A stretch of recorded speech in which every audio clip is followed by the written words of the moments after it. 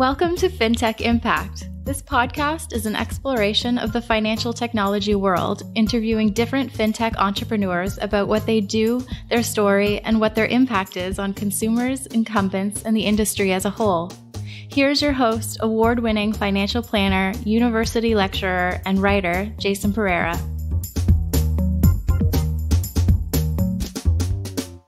Hello and welcome to Fintech Impact. I'm your host, Jason Pereira.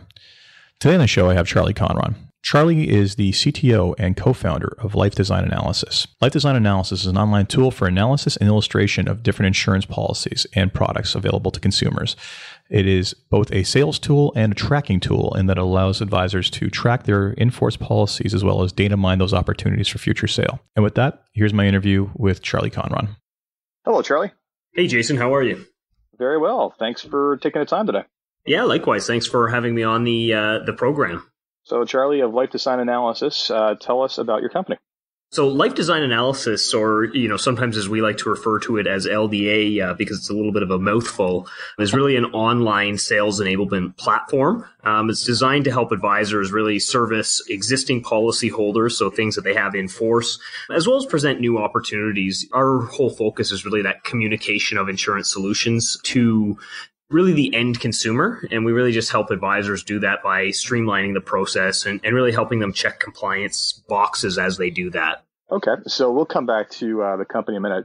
Tell me about your journey and what led you to create the company.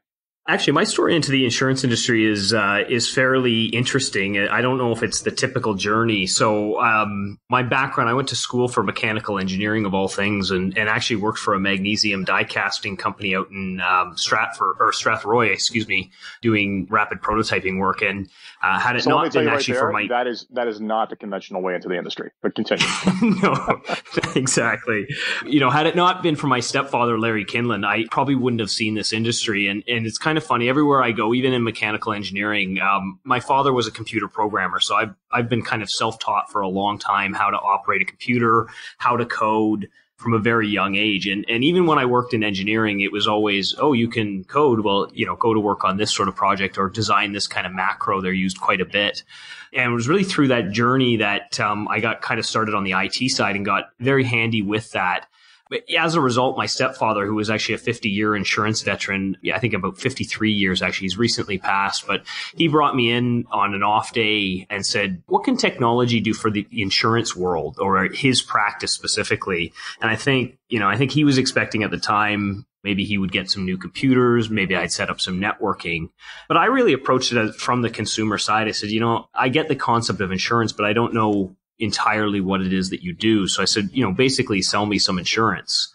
And I think I got the traditional insurance pitch, which is kind of the standard even to this day, where I got, a term 10 illustration, a UL, and a whole life. And he said, here's sort of some options that you could present.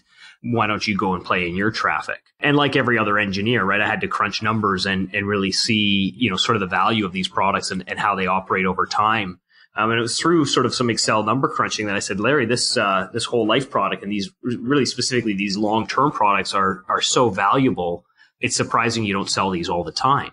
So I really saw a communication issue. It was a confusing sort of outdated process with lots and lots of numbers, when ultimately I just wanted to see kind of really high level, what's the price, what's the value in an easy to digest way. And so I started making, an Excel macro for him. And really that was kind of the foray. I think he hired me 2 weeks later and he said, I hate hiring family because if I hire you, then I may have to fire you.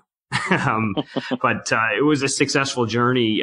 From that point, we sort of evolved that software, and that's what turned into LDA. So that was sort of my entrance into how I got introduced to the industry. Well, I mean, it's not surprising. He once made a joke on the podcast about term technology and insurance go together like peanut butter and dirt. Because as you know, having looked at various illustration softwares and whatever else it is we have to work with, it's pretty abysmal and pretty bleak, quite honestly. I mean, at least now we have some companies offering online application processes, but they're all different and they're not necessarily the greatest experience either. So anyone who's going to make it better, I commend you. So take us through the software and the experience for the end user. So there's really two, I suppose, main aspects of our business that people will come to use us for. So starting off, one thing that's very nice, like you mentioned the fragmentation of the insurance industry, whether it be on the data side or even drawing up different illustrations. We have so many different softwares to go to. When I started working with Larry, one of the things that I saw was that there was this vast amount of data that was, as you say, fragmented in all these different processes. So with life design analysis, again, we saw a big opportunity to streamline that. So we really want it to be your go-to software for the complete insurance sales process. So whether it's a prospect or servicing an in-force client, we want to streamline multiple different aspects of that. So, an advisor uses us really for two primary points. It is a web-based system, so it is nice because you can log on from any different device. And I'd say the first component of our software is sort of that presentation aspect. So how do we make insurance more understandable to the consumer, more visual, more engaging? And we do that through data visualization. So with a partnership with LifeGuide software, which is a multiple quotation service that aggregates rates across all the Canadian life carriers and does life and critical illness, we give them a discount for LifeGuide subscribers, but they actually feed all of that data into our system so that we can make these visually compelling presentations. They compare things like perhaps your existing term 10 to your conversion options. But they also might be, someone has a brand new prospect and they want to compare not just term 10, they want to show them here's how term 10 compares to term 20 to maybe term 25 to pair exactly to their mortgage. So we find there's a lot of different scenarios, but when you have an insurance opportunity, there's likely more than one fit for the client. And clients these days, they certainly want options. So we use a concept sort of called asymmetrical dominance that just shows them those options, but over their specific time frame. We really want them to think about when do you want your insurance to end? Because it's likely, you might take a short-term term fix, like a term 10, and not think about the renewal. And a lot of customers get stuck and as a result, age and can't afford insurance. And it's a big problem out there because there's really no solution for them once you get too old. No, there isn't. Oh, certainly not. So, really what you're looking at is you're coming in past we'll call the needs analysis stage, when you're at the quotation stage and basically trying to show them what their options are, illustrate them in something much prettier than the common illustrations that we get from insurers. Well, we do have needs analysis tools. So, we would start and take you really one way to think about it would be if you were trying to kind of accommodate all of the CLHIA's kind of needs-based selling approach tactics, everything from doing a needs analysis, attaching a reason why letter, performing that suitability analysis by comparing those different product options, ultimately then selling it, having the contract and storing that document, including your disclosure. We would automate all of that part of it so that the presentation really only takes you a couple of really seconds or minutes to put together, because it's automating all those sort of fragmented parts of what an advisor has to do to complete a compliant sale. Sort of following that is really the second part of our business that a lot of people are really using us for, and that's the mining and managing of a block of business. So we like to differentiate a little bit from a CRM where, we definitely have contact records and storage and notes and reminders and things like that. But we're really focused on specifically the insurance industry and the problem around renewals. So what we'll do is we'll have smart notifications for things like policy opportunities, like term 10s coming up for renewal. So we'll actually remind the advisor that renewal is coming up and automatically actually run a brand new case for them. So they don't have to do anything. Based on their own specifications, we can run some new options. And that really helps them kind of stay compliant, but also give them new sales opportunities. So we're always sort of pushing that both sides of the compliance and the sales ability. Excellent. So frankly, you look at the traditional illustration and it doesn't really compare much. Maybe you have like a term 10 to term 20 to term 100 comparison at the back as an option, but it's always with that same company. Now, what's the actual input of this stuff look like with you guys? And then what's the output look like as compared to, say, what the traditional insurers put out, which is like 30 pages of compliance and then some numbers? Yeah, so I like to think, ours is certainly much easier. And because of that partnership, really, an advisor can run a recipe and search for 3 product classes. So that comparison of term to a min-funded UL to, whole life or something like that could be run in as little as 3 seconds with a fully branded report customized with your logo, template, color scheme, all that kind of great professional quality. So when you actually walk into a meeting, you look very trustworthy. You look organized. We find there's a lot of duplication. So when you do a term 10 and a term 20, you might do them from different companies and you have very similar disclaimers on both reports, slightly different fonts, branding. And for the customer, the more complicated it seems or appears, or the harder it is to extract information, the less likely they are to actually purchase a product. They'll feel intimidated by the whole process. So because we aggregate all of this kind of information across all the different carriers and can bring it into these reports, we can really visualize, I sort of think about it like the digital napkin drawing where, you just simply select your products. We pull in all that pricing information, all the renewals, all the cash values. And then, the real secret, as I said, is that data visualization part where we put them out in the very pretty visuals that really help communicate. And the reports are smart, so they help adjust timeframes. And, in some cases, people will apply PV metrics for present value, or, it might be certain objections like a buy term invested difference. So we help them with all those strategies. But because the data is so accessible in the system and so easy to bring in and compare to one another, the result is they end up saving so much time because they remove themselves from that fragmented process of going into different softwares and printing out reports and trying to extract numbers from tables. And ultimately, they get a report that's more palatable and as a result, sell more insurance. So a couple of things I want to come back to there. But in terms of the input, I get the entire quotation of things like term, tenor, and funded UL. When you start getting into like overfunded UL and into whole life, like what's the process there? Is there an export from those softwares? Have you actually managed to bake that into the system yet? Yeah, so we do have some whole life searching capability in the system. Now, with the partnership with LifeGuide, they send us the guaranteed values for a lot of those plans. But like you mentioned, a lot of people want to really drill down into plan design, especially when it comes to like things like overfunded UL or whole life. We've actually built an interface with every carrier software out there where you're right, a simple export to Excel gives you a massive amount of data. And we just take all of that structured data, copy and paste it or save the whole file, and you can drag and drop it right in. Very easy process, but then the more information that we have on that particular policy, the more robust the kind of the representation of the illustration can be. All of our charts and kind of these visuals that we produce in our software are dynamic, meaning that you can toggle on and off these legends and these interactive charts to contrast things. So, for advisors, that might mean bringing in one of these spreadsheets and contrasting, say, a total cash value versus the reduced example versus the guaranteed, and having them all layered over each other. When we think about sort of the traditional illustration, we might have to flip to page 32 to find the -1 example, flip back a couple pages, bring it to page 14 and show them versus the primary, and then try and add up even those premiums. So it's a very difficult process, and we just make that easy and transparent so that we can get to that yes answer a little bit faster, or at least have them educated. It's amazing when clients are educated, they'll really upsell themselves into these products because they're better designed for their particular needs.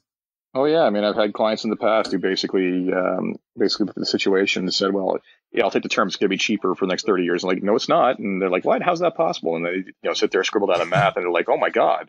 It's going to save me a fortune if I pay more now. Like, basically. So you mentioned dynamic. Now, is this meant to be, I know you guys do a printout report, and I'm looking at the sample right now, and it's quite lovely and far superior and prettier than anything any insurance company's ever put out, who I keep on beating up on incumbents in this podcast, but it's okay. It's all in support. Now, is there also an in-person dynamic presentation type module where I can basically flip through and show people on the spot with a computer or with a projector? Yeah, absolutely. So we'll find clients use our software. I'll say kind of simplistically 3 or 4 ways. So one, as you mentioned, is the PDF. And I find, it's still very nice to have leave behind material. Inevitably, after the sale or after the pitch, I should say, usually it's husband and wife want to sit down and think about it. So it's important to have something to leave behind. Something physical is good, but you lose that interactive ability of the charts. So the 2 other things that advisors really do, and it kind of depends on their behavior. So one will be, if you're the type to have people in your office, there's nothing better than having a client sit down in the boardroom, big TV up on the screen with one of our reports. Because again, that level of professionalism, that branding of having this customized report up on screen where you can handle objections, like showing a reduced example and showing still how strong the cash values are and kind of going through that report and interacting with it. So that's one way advisors would use that digital report of ours with a client. So we find that happens a fair bit. But there's other advisors who, maybe they're not the type to bring every client into the office. There's a lot of road warriors out there who go in and meet with with each one of their clients, whether it be at a Tim Hortons or, maybe it's at the client's office. And they can bring these reports on their tablets and things like that. So the tablet makes a very personal experience, even a laptop. So they'll show up into the office. And some of these advisors, the more technical savvy ones, will actually bring 2 tablets. So one for them, one for the client. And they both go through sort of the report themselves. And we find this is a very personal experience. You get all of those interactive abilities. And then there's sort of a third component, because even if you go and visit the client or the client comes to your office, as I mentioned, you still need that leave behind piece. If, okay, I want to think about this, I'm going to take it back to my partner, my spouse to review. We actually have a really interesting feature in our software where you can share these cases that you've created. So you might make a proposal comparing a few different options, click the share button, and then you can actually link through hyperlink to your client and even request, certain things like they put in their first name and last name before they get to the case. And this is really neat because it allows the client to not only receive this kind of information on whatever platform they want. So a lot of advisors will even text this link to their client. Some will send it to prospects over LinkedIn, and some will just simply email it to their client. And again, when they click on the link, they get taken to the kind of a client version of what the advisor has designed. And then they can interact with all the charts, go through the report. And I think the neat part about this is actually that the advisor gets a notification on when the client has viewed it. They get information on how long they spent on the report, what time exactly they went to the report, and even what pages they're engaged with. So there's a bit of a heat mapping that goes on and shows engagement of what their interests are while they're on the report. Interesting. I mean, that's the first client portal for insurance sales I've ever heard of. So well done. Well done. Yeah, advisors really like it. They, some have told me it's sort of like a nanny cam inside their client's home because, inevitably what happens is they'll review it, spend an hour on one of these public, sort of or shared reports, I should say, and inevitably can perfectly follow up on Monday just with the best timing ever. So, just wanted to touch base on this. What did you think of the report? Fantastic. A little bit Snoopy, but I like it. That being said, so this is life. Now we talked about life. Have you guys, do you currently do, or you looked at disability, critical illness, long-term care? Yeah, so critical illness rates are built into the system. They're a great comparison, contrasting T10 to a 75 or showing the different term lengths are obvious, showing the value of a return of premium, or even maybe doing, say, like a T75 with no funding versus one with ROPD, and trying to illustrate sort of the split dollar by showing that difference in premium of what the employer will pay and what the client will pay or the employee would pay. Now, with DI, you can definitely illustrate it in our system. We don't have the rate search capability for it. We find it's sort of, because of the pattern of the product, it's kind of 2 straight line projections. It's expensive and more expensive. Pretty much. Really around that different weight. So we say you can certainly illustrate it. It's great to have that professional report, but it may not be the most compelling sort of presentation in the system. Now, with that being said, again, we do have powerful manual areas to input things. So I have seen even people do annuities. I've seen seg funds in there. We're starting to get a little bit more American clients in there. So we're starting to get more into these indexed ULs and some of the different product types out there.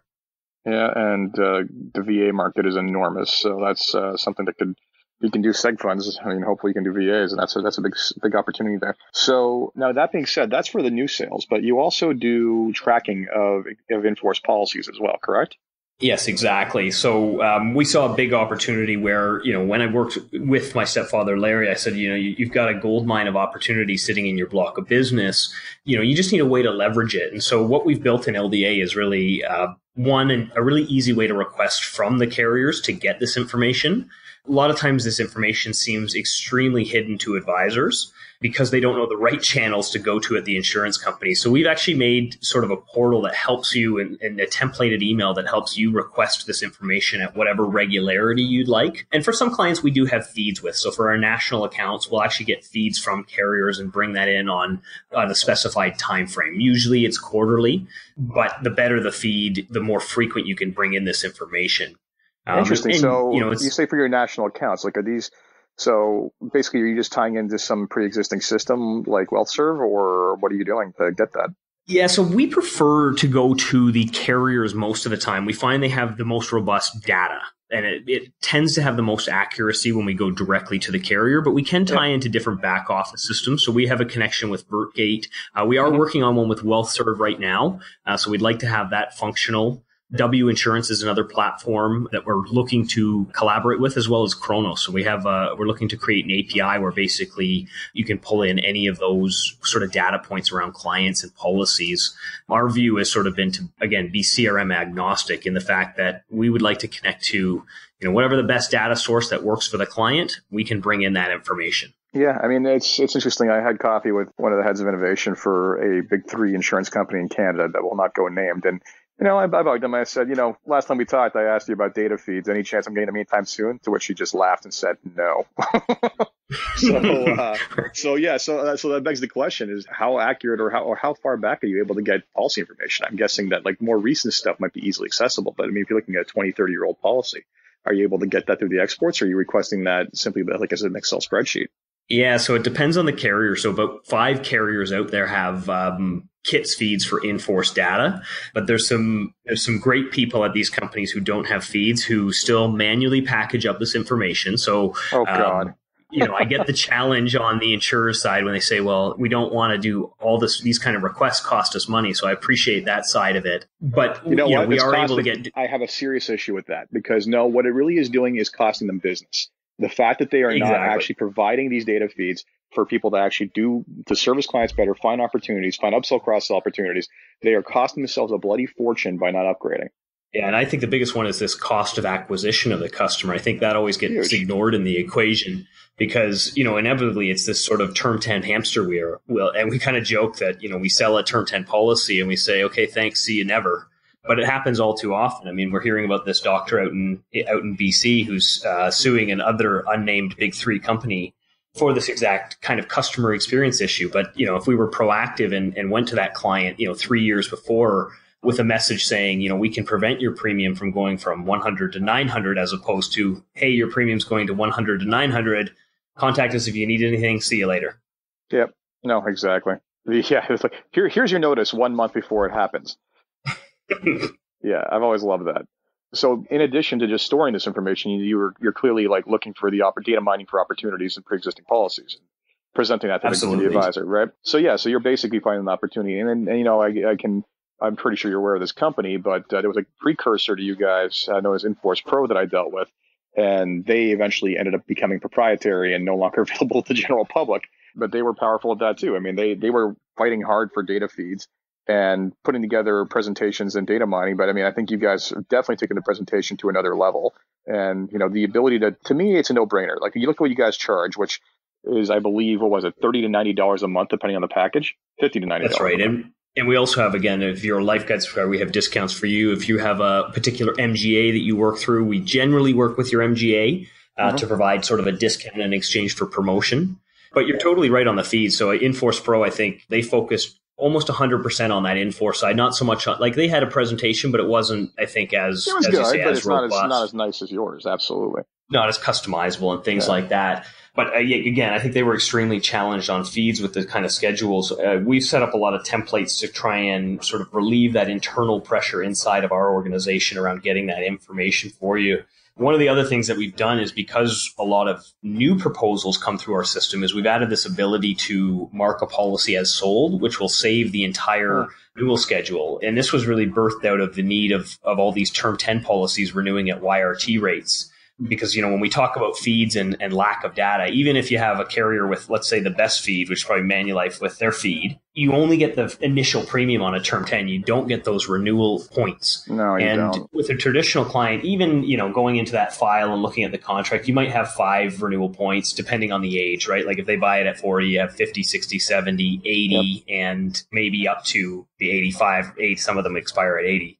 With YRT policies, if the client's 40, when they turn 50, they're going to have an individual data point all the way up to age 85. And so reviewing a YRT renewing term 10 in the future will be nearly impossible without having marked it as sold in our system. Because if you've ever tried to review even a YRT UL policy, you know that you get a cost per thousand sheet scanned back to you and you go, okay, great, now I got to go to Excel and basically model out this plan. Yeah, no, it's a challenge. I mean, there's a lot of technical challenges around insurance, and clearly you're facing them all head on. So do you do any other types of integrations at this point? You mentioned a couple, so let's go down the list. You said Life Guide. You say you're integrating in with some insurance company software. Is there any other talk about maybe CRM integration or any other products like that? Yeah, so one of the ones we're working on is Kronos. So we'd like to integrate with Kronos, and we're working on that API to bring across different information. Kind of been keeping our eye on a couple different companies. One of the companies that I'm really intrigued by out there is Fineo. I think they're doing great things to push forward that movement around the same thing. And Blue Sun actually does have a new CRM out there too. So like I said, we'd like to integrate with them. Another one that's on our radar who we're talking to is Razor Plan. So when we think about holistic planning and bringing, we often see everyone's got their kind of unique niche focus. And when these systems talk to each other, we really do make better plans for our clients. So we'd like to integrate some of the insurance data into these financial plans that people are making on the financial side. And vice versa, when you make a financial plan and you find a net estate deficit, we'd like to send that number back for some options inside of Life Design Analysis and help share, some insurance solutions that can cover that. Excellent. So a couple last questions I typically ask. How big is your team right now? So the team is approaching 10. So we've got myself, Barry, we've got John, Nick, and Melissa in kind of the London, Barry's out of Toronto, but in the London office. So that's at 5. And then we have a couple consultants that work for us. So we've got Tom out in BC. We're just bringing on one out east as well. So I can announce that hopefully shortly. And then our dev team is kind of about 3 dedicated people, but we have a really interesting partnership with a company we grew up with here in London who we actually share office space and work intimately with. We have access to about 50 marketing and development people. So it's really neat how we can scale up and scale kind of back when we need to. So, if we get a big project, we can deliver extremely quickly, but we're not incurring the cost of a 50-person dev team all the time. Excellent. That's a nice little feature to have there. So in terms of the challenges you've faced in designing this software and in the business, what do you think the biggest ones have been? I mean, again, I always say it's probably a familiar theme amongst your podcast. It's really the cooperation from, I think, the industry partners. So I think our partners out there have been phenomenal in providing us with information and providing us with access. But it's always, everyone's in the risk mitigation business. So we keep hearing about all these cybersecurity woes. And so, the reluctance to share data and put data out there into all these different companies and, even seeing some of the GDPR regulations come down makes sort of this data soup a very interesting challenge for all of the companies out there. So I think quality of data, and we always hear, legacy. So understanding. Especially in the insurance industry, yes. I have this running joke that the reason why I'm still getting some reports in dot matrix printouts is because they haven't replaced those computers because they're just waiting for all the people who are insured on those computers to die off. That way they don't have to upgrade. I joke, the last mover advantage. Exactly. I joke, but I'm pretty sure that is a consideration. It's like, how many people do we have on that computer that's sitting there using vacuum tubes? Oh, okay, we'll just wait. It can't be much longer. It can't be too much longer. The other thing I would say is on the, sort of the proprietary side. So we sort of touched on fragmentation a little bit before. And I think in the industry, there's this build from within culture that almost needs to go away because and it sort of happens in the third party market too. We're trying to build the same systems and we really need to kind of say, okay, does everyone really need to have their own e-app? Does everyone really need that drives me insane. That, the lack of a unified electronic application just drives me insane. And I think that there's few industries other than insurance that see friction as a means of keeping more business. To me, the optimal would be an e-app where I literally select what I'm trying to apply for, which carriers I want to put each line of business with, and then I get one intuitive online e-app that basically I populate once for everybody. But trying to get these guys to actually cooperate on one e-app is like mission impossible. And that's what we're trying to do. So we're actually working with a couple different companies out there. They're starting to get this sort of API client auth idea at certain companies. So what we foresee is, a flow that comes from, okay, I get a notification from LDA that I've got a policy opportunity. I run my reports and I say, here are the companies I'd consider based on the research I've done and send it out to them digitally through that shared link I talk about. In that shared link, with each plan, you can have a link to eApp. And again, if a consumer decides to buy it now, we have all the contact information from the import. We can simply populate it. And then again, once it gets issued, it comes into the back office and pulls right back into LDA for more notifications in the future. So we really, this year is all about e-apps and really trying to complete that circle around a policy sale. Well, as an advisor in this country, let me just say one thing. Please make it happen because, I still haven't used some of the online application softwares because I find them just to be very cumbersome, very not user friendly in many ways. And then again, if I don't want to put everything with one business, with one company, I'm doing 3 different types of policies as I did recently. It's actually just easier for me to print up the paper. And that's saying a lot because it still takes hours to fill out the 3 different applications. Yeah, and that's really the challenge, as you say. And I think, again, when advisors who do present on paper with a traditional illustration, it doesn't make sense to transition and pull out the computer if a client says, okay, I want to apply. So we're going to apply on the device that we present on. So if you're not presenting on something digitally, which none of these companies have a digital presentation solution, then there's no way we can easily transition to an e-app. And I think I see, average time for e-apps are still something like 25 minutes in some cases. And it's because we have to re-input so much information. So again, we've already collected the client's information to do the original illustration that we sold them on the product. And now we're going to re-enter it again in the e-app where we're also going to do another illustration. So I think, better, data mining through an API, the information in the CRM to basically, take care of every piece of information we possibly can, right down to employer name, address, right? I mean, it should literally, if you have a holistic practice where you're basically doing financial planning and otherwise, you already have everything except for the medical information. And in some cases, you have partial medical information, but everything other than medical information is already probably in your CRM. So really, it should be like click button. What are you applying for? Okay, now here's the medical questions. Exactly. Click no, done. Yeah. Of course, I'm a bit of a And it's interesting.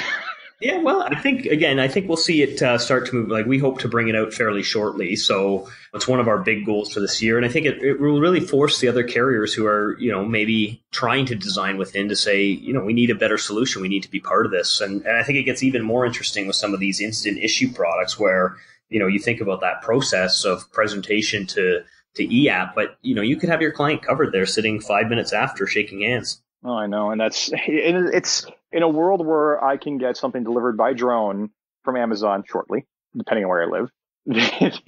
I have same day delivery in Toronto for Amazon, right? Like I can get anything delivered in a couple hours. And to think that in this day and age, it takes that long to go through an application, let alone, the underwriting process where, God forbid, it needs an APS. And let's see how long it takes the doctor to get back to you.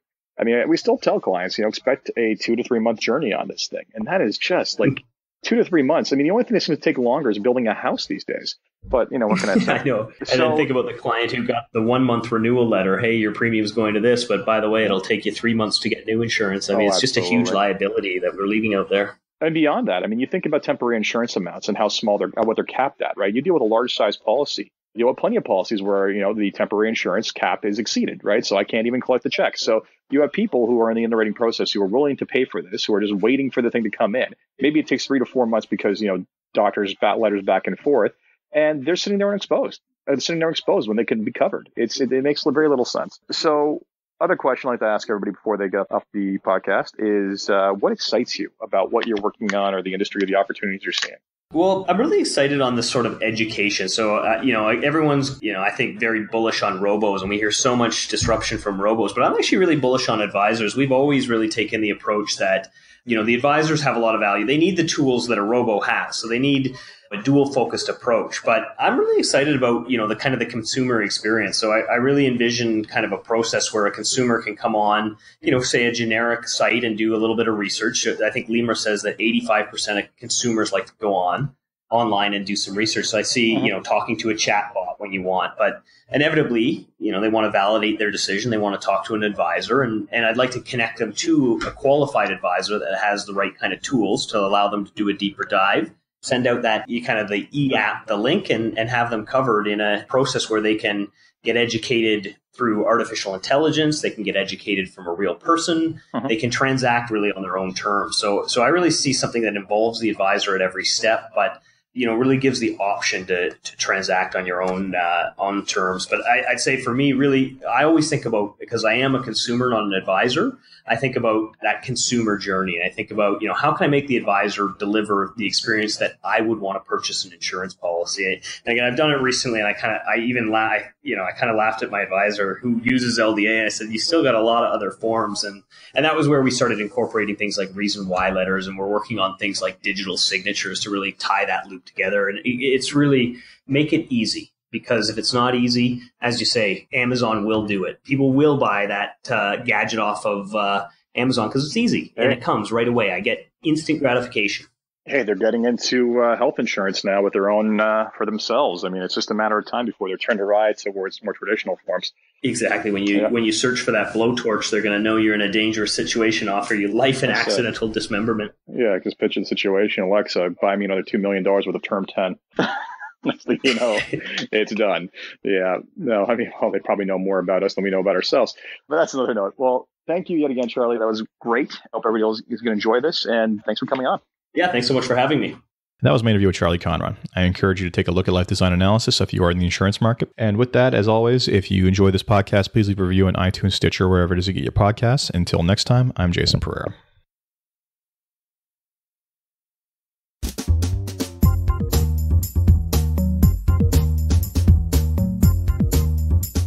This podcast was brought to you by Woodgate Financial, an award-winning financial planning firm catering to high net worth individuals and their families.